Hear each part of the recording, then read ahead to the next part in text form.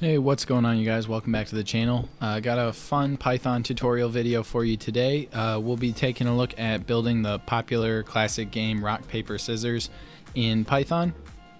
And we're going to build it from scratch here, and I'm just going to, for this video, assume that you have a little bit of knowledge of either Python or object-oriented programming. If you do have any questions on anything you see in particular as we go through, feel free to let me know about in the comments below. I'll get back to you as soon as possible. But with no further ado, let's get right into it. So essentially for rock, paper, scissors, the player and typically another player will count down and then at the same time pick whether they want to be rock, paper, or scissors, and then each of those can beat one other of those three, and then each of them will lose to one of those other three. So hopefully you're familiar with the game and that's why you're here, but if not, that's kind of the essence of what we're doing. And I'm going to start programming it by defining a function that I'm basically just going to call rock, paper, scissors. And you don't have to put this in a function if you don't want, but if you want a scenario where you can keep playing the function over and over and over again, all you have to do is call the function. So I like to separate code into functions, that way I can call the function down the road. And essentially every time we start this function, we're going to print out rock, paper, scissors, 1, 2, 3, and like that's just the thing that people say, but I think it's a good idea to tell your player what he's playing, or she. So then player is actually going to be an input where we say pick one, and then we'll tell them just enter RP or S. So we don't need to force a user to type in rock, paper, or scissors, just enter RP or S. And then let's make the AI player select a random integer from 1 to 3, and we're going to have to import this. So hopefully you're familiar with Python's import. If not, you just at the top of your program you do import random, and then you can access things like random integer from that module. Okay, so what we've just done is we've grabbed the AI player.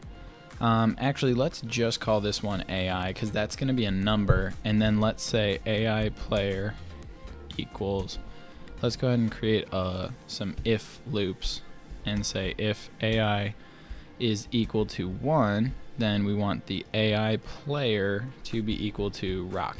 So I am doing it this way because I want to use the player and the AI players answers together to do a comparison to see if they entered the same thing, and to do that you need them to be the same string. So 1, 2, 3 really coordinates to rock, paper, and scissors.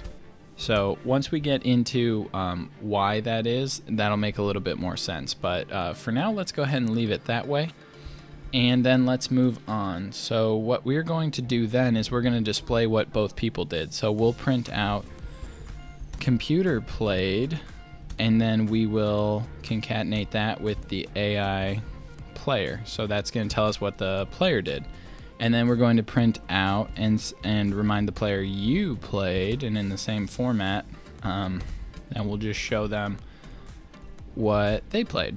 Okay, and we'll say plus player. And then now we need to handle scenarios for actually processing what was done. So we'll say if the AI player is equal to the player. So this is, you guys chose the same thing. This is the easiest one, right? We're just going to print draw because you tied, and you got to make it a string, so be sure to put it inside quotation marks. You can do single or double quotes with Python. And draw was going to be the simplest one. Now we need to do an elif and say if the AI chose rock and the player chose scissors. So let's make this the lose scenarios for the player. So this is gonna say if the AI picked rock and we picked scissors, or, and let's go ahead and copy this a couple times, because now we're gonna say or the AI player picked paper and we picked rock, and then let's go ahead to a new line and say or, and the player picked scissors and we made the mistake of choosing paper, right? So this really could be anything.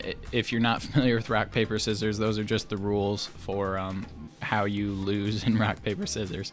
But so essentially we just created the 3 scenarios, and in any of those scenarios we're going to print loss because you just lost the game. And we could do the exact same code that we did here in reverse for the player winning, but since we handled a tie and we handled a loss already, we'll just say else and print win.